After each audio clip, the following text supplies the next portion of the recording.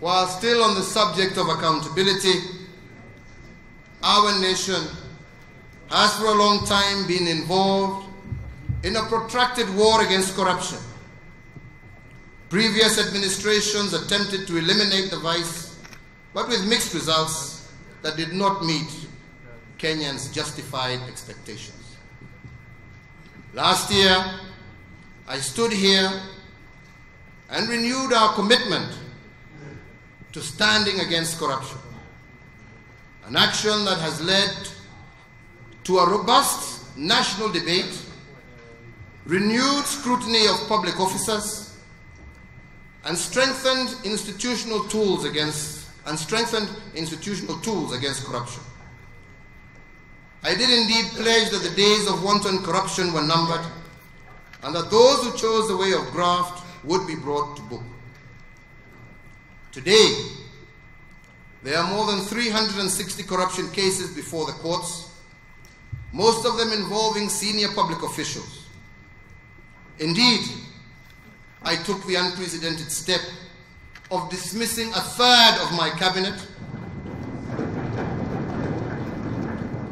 a very painful but necessary decision.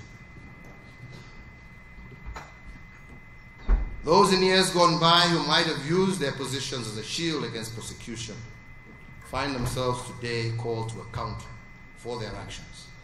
Cabinet secretaries, principal secretaries, governors, several chief executives of state corporations have been charged for offenses related to corruption. Fellow Kenyans, honorable members, my message is clear. There will be and shall be no sacred cows. To complement investigation and prosecution, we are investing in preventative measures as well as tracking, seizing, and confiscating the proceeds of corruption. Let me briefly explain our strengthened approach.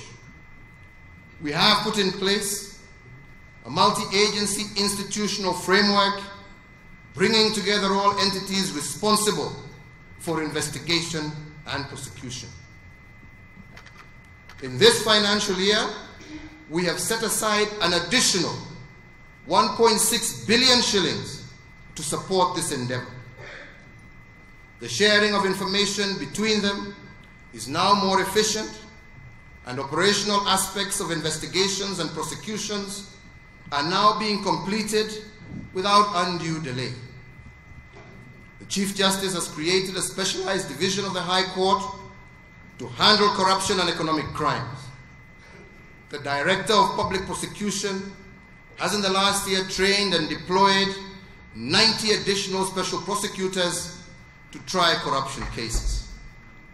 The Financial Reporting Center and the Asset Recovery Agency are now fully operational. Consequently, we have traced and are now preparing for seizure property and assets worth 1.6 billion shillings acquired using proceeds of corruption. We intend to create a fund to which the recovered funds will be deposited with a view to use such funds for specialist projects to uplift the vulnerable in our society. We have enhanced our cooperation with different jurisdictions through mutual legal assistance agreements. This means that hiding the proceeds of corruption will get more difficult. And here at home and abroad, we will seek to prosecute the corrupt, even if they seek refuge outside our borders. We have also worked with the private sector to develop tools and agreements that will ensure that it does not drive corruption in the public sector. These efforts are beginning to bear fruit. This is demonstrated by the recent quick tracing and seizure of some 400 million shillings of assets acquired through stolen National Youth Service funds. There has also been progress in Jersey, in the United Kingdom, as well as progress on the Anglo leasing cases. To reduce the temptation and opportunity for corruption and increase efficiency my government has enhanced the automation of service delivery.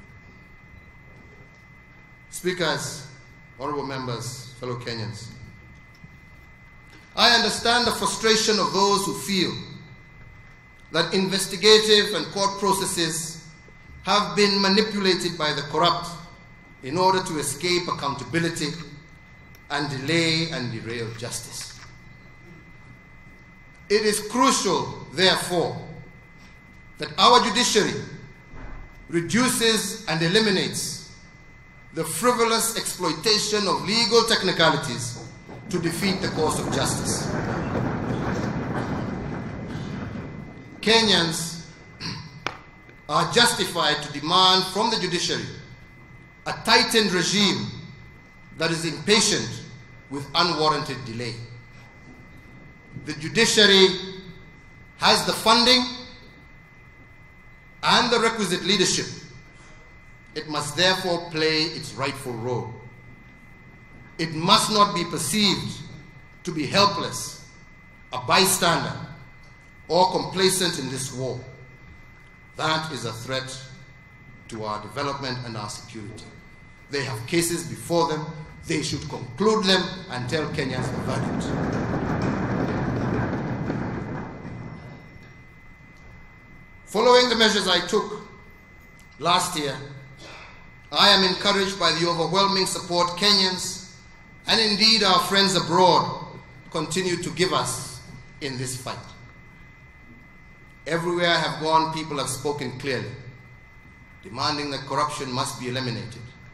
And I believe that this war must and will eventually be won.